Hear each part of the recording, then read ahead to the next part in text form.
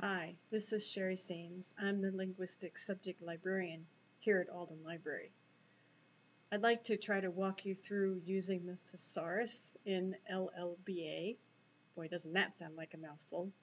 That's the subject indexing to the linguistics database. This is going to be a little more advanced than just throwing keywords in a box. So I want to walk you through it step by step. It's a very powerful tool that will help you in advanced academic searching for your linguistic subjects.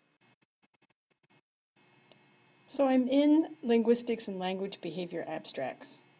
I'm on the advanced search page, and I want to do some work with subject heading searching. To get to the correct subject headings, I need to use the Thesaurus. The Thesaurus is a list of words that are allowed and not allowed. As an analogy, let's look inside Facebook. So here's a photo I have uploaded to Facebook, and you can see that I've been tagged. That's me. When you go to tag me in Facebook, you start to type my name. This whole string of letters comes up because that's my official Facebook tag. And if you want to find me in Facebook, that's what you look for, that's what you get. You don't get S. Saines, you don't get SB Saines, you don't get SBS, you get Sherry Babcock Saines. That's my official term. Similarly, when I go to the Thesaurus in LLBA and I do a search, for example, if I was doing second language learning, I get the list of words they use and don't use. These are predetermined by indexers, by the people who sit down and add descriptions to LLBA. These are the words, a list of words that they're allowed to use. And they can't use other things. This is an agreement among indexers. So finding out what these things are for my topic is really going to help me. So I search on second language learning in the Thesaurus and I get these lists and I say, oh yeah, there's my topic. Look, there's my topic. And I click on it. Notice when I click on it, this thing over here says explode. Explode means this term and all of the narrower terms underneath it. So what are they? I find out by clicking on the term.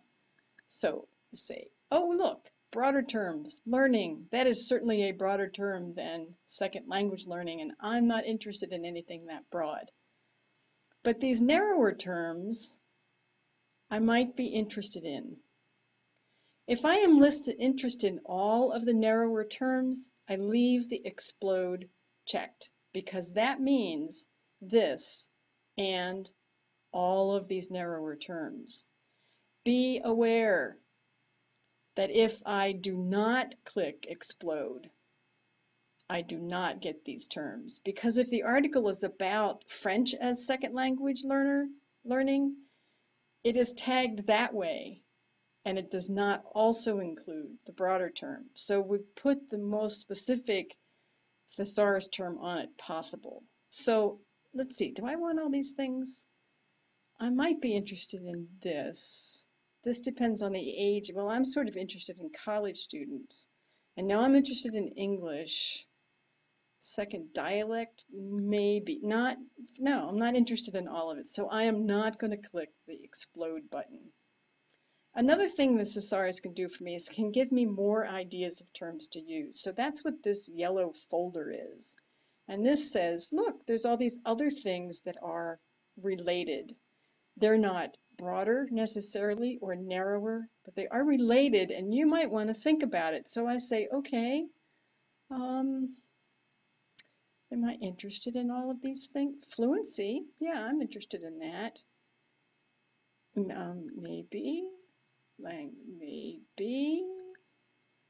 Maybe, okay, these are all things I might be interested in, and if I'm interested, I click them. Now I have a set of things clicked that are specific subject terms, and I combine them with or, which means any one of these is close enough to this piece of my topic that I accept it. So I add these to my search. and then I search it. So you can see it has all those things I picked, and it's searching them all at the same time, and it gives me 51,750. That's way too much stuff. So I am going to go limit that by another part of my search. For example, I'm going to clear this form. I'm going to go to the Thesaurus. I'm going to try, let's see, Chinese, because I'm interested perhaps in dealing with Chinese students. And I say Chinese, and I allow the explode, and I add it to my search, and I search it. Added with ORs. This is where it gets to be fun. I have 10,000 results here. I can go to recent searches and combine these sets in all different ways. I can come up here and I can say, I want this too, and I must also have this. Set 1 and set 2. Some of at least one of these and at least one of these. So now I'm doing English as a second language and Chinese students. So let's see what happens when I do that.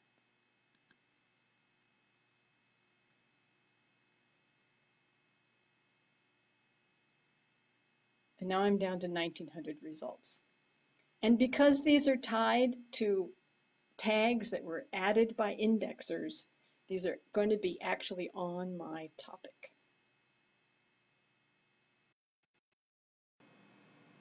Phew. You know, sometimes I wonder about those crazy librarians, but they're a precise and organized bunch. Thesaurus searching will really help you get at exactly what you want to find in the linguistics database.